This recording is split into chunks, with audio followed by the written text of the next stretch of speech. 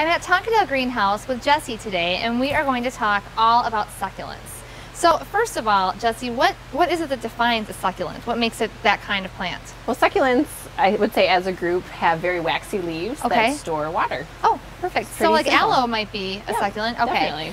And you also mentioned earlier when we were talking that they're fairly easy to care for. Is that true? I say they're definitely low maintenance, low watering. It's almost like the less you care for them, the better they do. Oh, wow. That is my kind of plant, because I am not that great at growing plants. So it feels like I'm hearing more and more about succulents. Even my 15-year-old daughter loves succulents. So have you noticed a trend? Or? Yeah, I think they're definitely retro and they're coming back. Well, let's learn how to make a container. You have a beautiful assortment you put together here, and it's like a lot of different leaf colors and different heights. Is that important? Yeah, definitely. It's just like when you're doing your outdoor containers for spring, you want something with height, something with drape, and something to fill. Succulents are really cool because you're not necessarily having flowers for color, you're having the foliage for color. There's all kinds of lime greens, purples, silvery grays, and blues. Which is nice because there's actually then really no downtime. Like when you have a flowering plant, I mean, it flowers and then it doesn't. Yeah. Yes. So, okay, great. Yeah. So, when you have this beautiful container too, I mean, I like the green. This is going to be so pretty. I can already tell when it's put together. Yeah. So what you want to do is first fill your container with either a regular potting soil or a special cactus or succulent mix. Okay. Which is, do you recommend the cactus succulent mix? I would say if you err on the side of overwatering, to use a cactus mix, something that'll dry out faster. But regular potting soil is just fine. Okay. And then this obviously we have drainage in the bottom here. Hole, okay. And a saucer. That's great. Perfect. So we can just get started. Let's start with our tallest item first. Usually put that towards the back. Okay. That's called a pencil cactus. Okay. Pencil cactus. It's in the euphorbia family. Wow. We are learning about succulents today. Yes. Okay. And so I just put the whole. It does feel, the soil feels quite dry. Yeah. Okay. I mean, so I break it up just like I would a normal plant? Definitely. Okay. And then deposit it in here. Perfect. Great.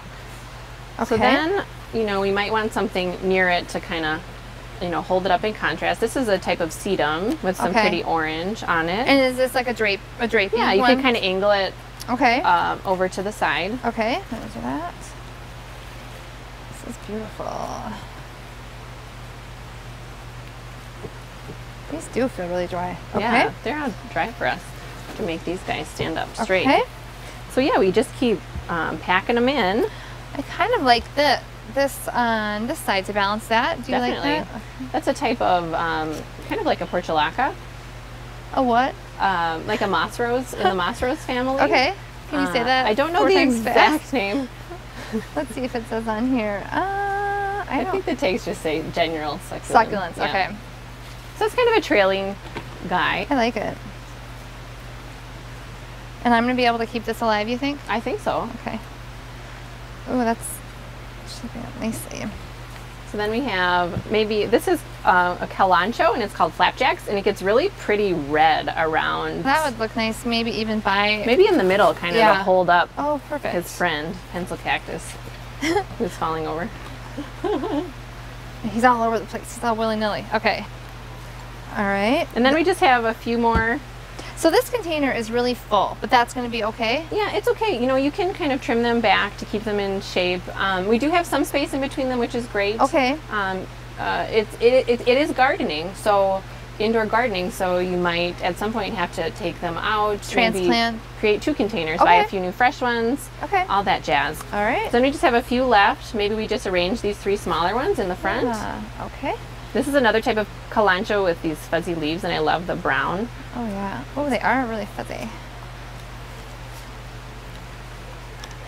So that is smaller for sure.